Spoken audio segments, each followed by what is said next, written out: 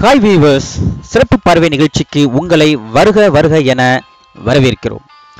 Tamil YouTube சேனல்களில் number 1 இடத்தில் இருக்கும் மெட்ராஸ் சென்ட்ரல் சேனலில் தனது அதிரடி நகைச்சுவை நடிப்பால் கலக்கிய சுதாகரை பற்றி தான் இன்றைய சிறப்பு பார்வையில் நாம் பார்க்க இருக்கிறோம். வாருங்கள். சுதாகர் இவரது சொந்த ஊர் பெரம்பலூர். தன்னுடைய பள்ளி படிப்பை தான் பிறந்த பெரம்பலூர் மாவட்டத்தில் படித்து முடித்தார். படிப்பில் பெரிய அளவில் இல்லை என்றாலும் சுமாராக படிக்கக்கூடியவர் நம் சுதாகர். அதன் பின்னர் தனது கல்லூரி படிப்பிற்காக திருச்சி சென்று அங்குள்ள JJ இன்ஜினியரிங் காலேஜில் சேர்ந்தார். கல்லூரியில் சேர்ந்த நாள் முதலே அவருக்கு கோபி என்ற நண்பர் அறிமுகமானார். இவர்தான் இன்றைய மெட்ராஸ் சென்ட்ரல் கோபி.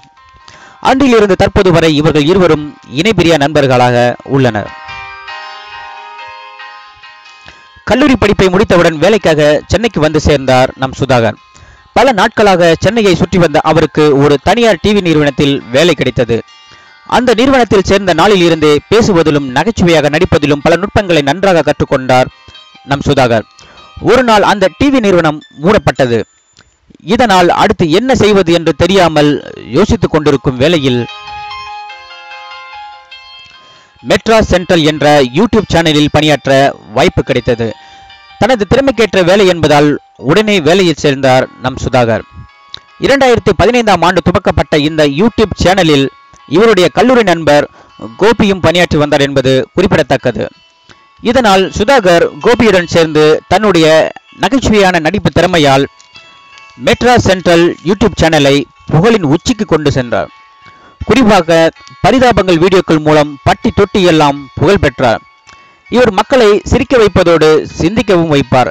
இதனால் சுதாகருக்கு மக்கள் மத்தியில் மிகப்பெரிய வரவேற்பு கிடைத்தது.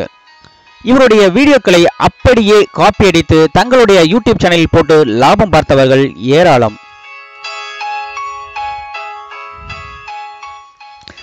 சரியாக 2 வருடங்களுக்கு பிறகு அந்த சேனல் ஓனருடன் ஏற்பட்ட மனக்கசப்பால் தன்னுடைய நண்பர் கோபியுடன் அந்த சேனலை விட்டு வெளியேறினார்.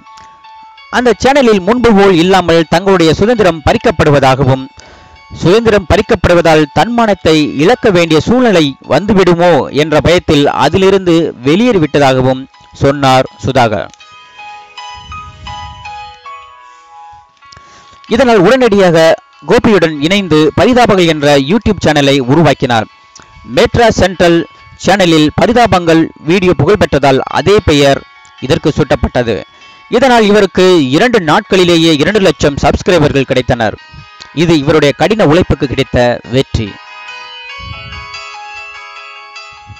இவருடைய நகைச்சுவை திறமை மற்றும் வளர்ச்சியால் இளைய தளபதி விஜய் நடித்த மெர்சல் படத்தில் ஒரு சிறிய காட்சியில் நடிக்க வாய்ப்பு கிடைத்தது. இதனால் இவருடைய மார்க்கெட் நாளுக்கு நாள் வளர்ச்சி அடைந்தது.